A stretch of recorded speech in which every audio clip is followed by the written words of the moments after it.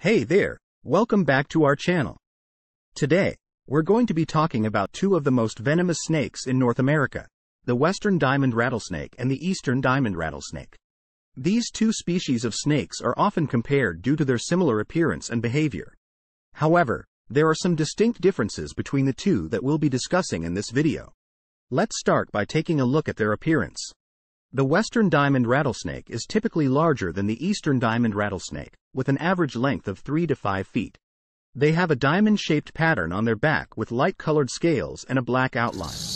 They also have a rattle at the end of their tail, which they use as a warning signal. On the other hand, the eastern diamond rattlesnake is usually smaller, with an average length of 2 to 4 feet. They have a similar diamond-shaped pattern, but with a more brownish color and a less distinct outline. Their rattle is also smaller and less audible than the western diamond rattlesnakes.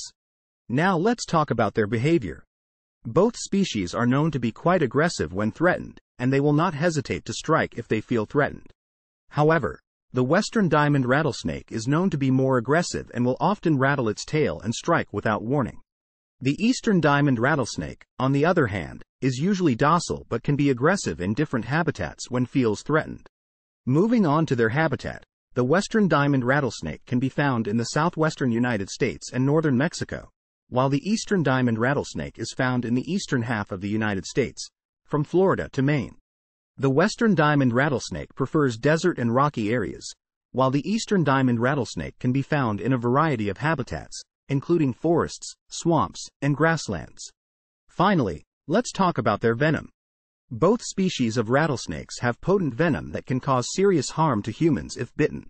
Although they may look similar, these two species of snakes have some distinct differences that set them apart. Thanks for watching. If you enjoyed this video, don't forget to give it a thumbs up and leave a comment down below. And be sure to check out our channel and blog for more informative content like this.